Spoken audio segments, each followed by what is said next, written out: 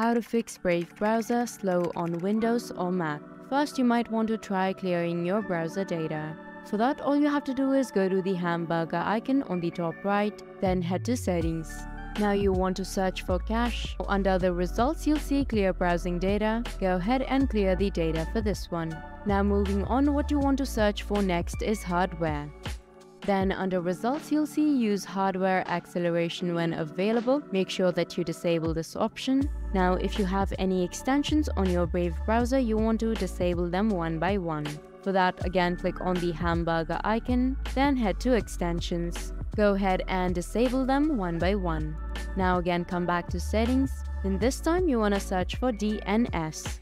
Under the results, you'll be able to see the option of security, and under advanced, you'll see use secure DNS.